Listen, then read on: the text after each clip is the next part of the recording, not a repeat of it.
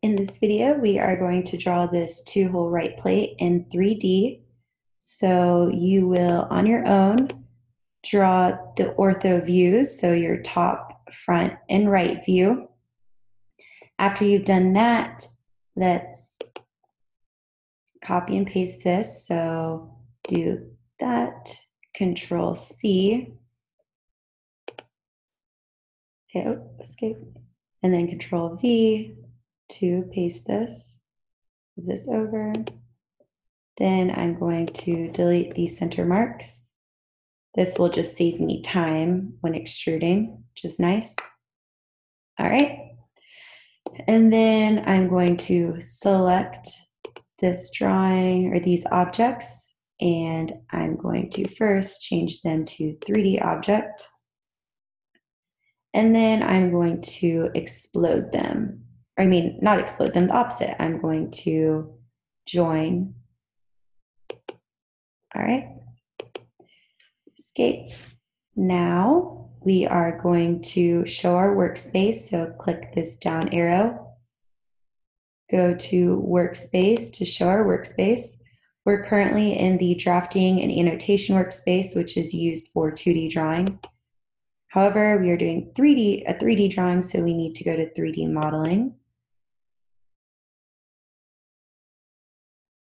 Then I will change my view to southwest isometric, like the PDF. Okay, and then we can keep it in this view or this visual style for now. So the first thing we're going to do is go to extrude. We are going to select this object, the rectangle, hit enter, and then I'm going to extrude it in the downwards direction by 1, type 1, to make my life easier. So hit enter.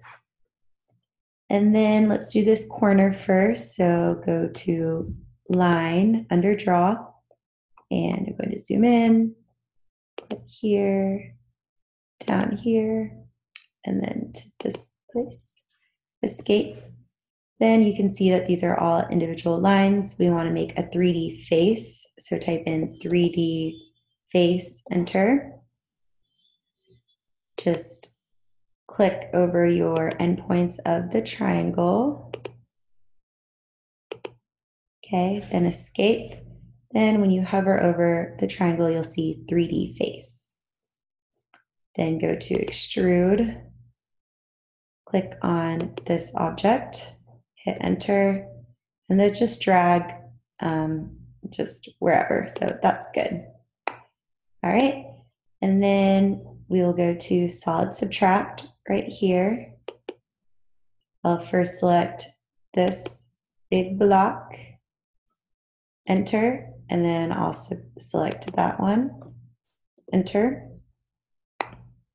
Great. Now let's do these holes right here. We'll do this outer hole first, and it goes down by 0.15. So we will go to extrude. It says select object, so select this circle, the two outer circles, enter, and then we want to extrude them in the downward direction by 0.15, enter.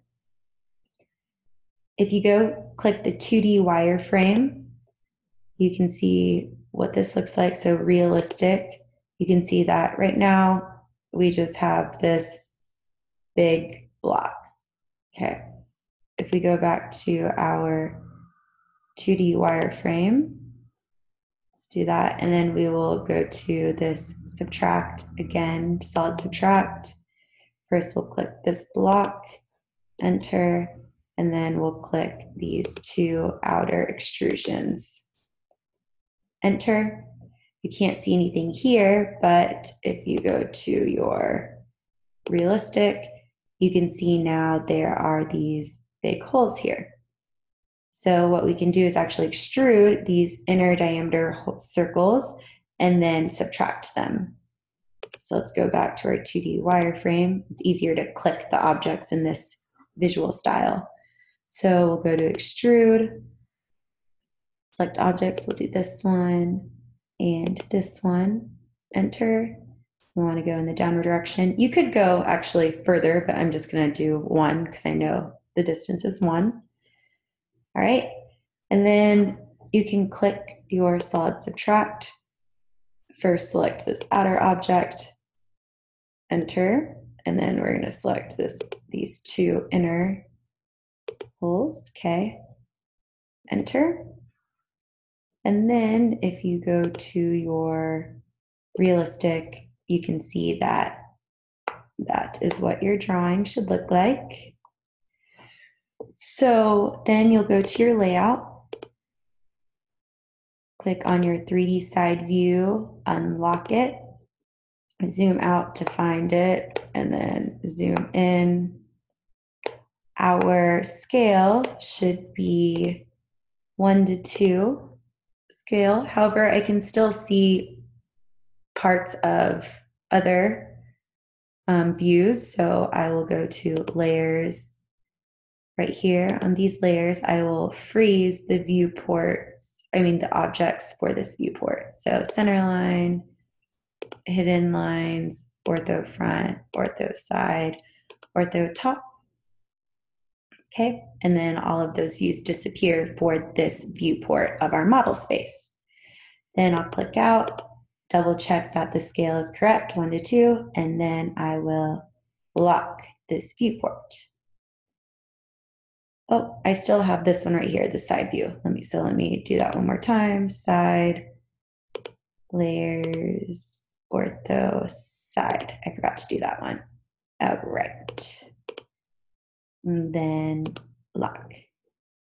Then I can change this to my paper space. And then you will fill out your information here.